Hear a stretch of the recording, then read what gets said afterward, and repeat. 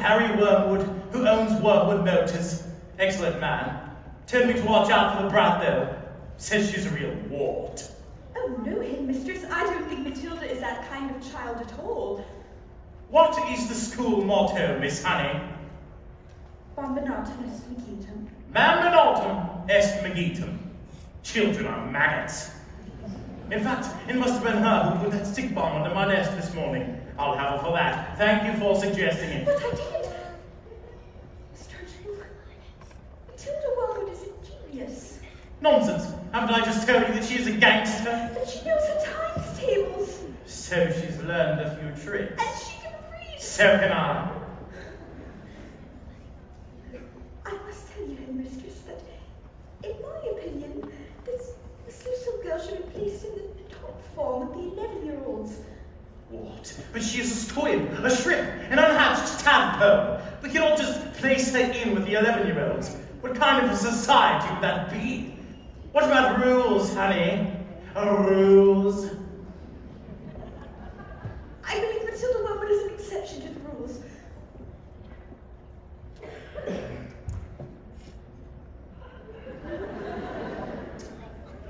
An exception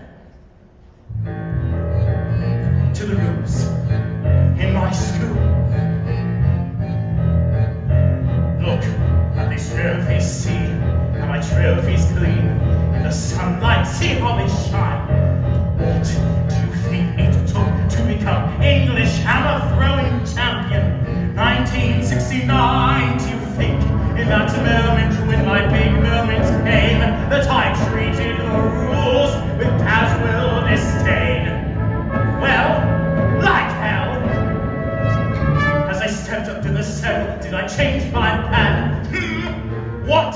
As I chalked up my palms, did I wave my hands? I did not.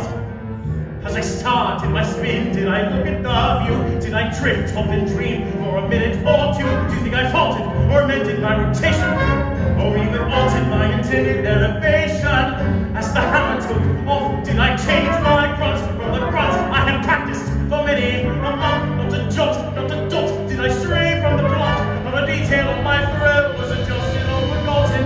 Not even when the hammer left my hands and sailed way high up above the stands. Did I let myself go? No, no, no, no, no, no, no, no, no, no, no. If you want to throw the hammer for your country, you have to stay inside the circle all the time. For if you want to make the team, you don't need happiness or self-esteem. You just need to keep your feet inside the line. Sing, children. 2, 3, 4! If you want to throw the hammer for your country, you have to stay inside the circle all the time. And if you want to teach success, you don't need sympathy or tenderness. You have to force the little squibs to toe the line. Sing to me!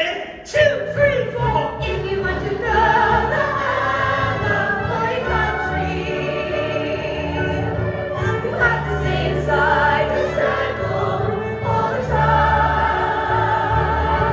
I apply just one simple rule to hammer-throwing life and school. Life's supposed to learn to throw it, find the valley line and toe it, and always keep your feet inside the line. Now get out!